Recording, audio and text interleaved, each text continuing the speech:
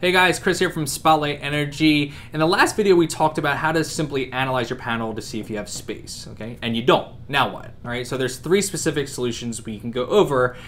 The most simplistic thing you can do to make it cost efficient for yourself is do some breaker work. We can reconfigure some breakers in your panel, use specialized breakers that compresses down to clear up some room, and we can even remove unused breakers that you have, okay? That's the first thing. Second thing we can do is utilize an existing or install a new sub-panel. Okay, so when we install a new sub-panel, or if there's an existing one, what we could do is take breakers from your main panel and relocate them over to your sub-panel to clear up space.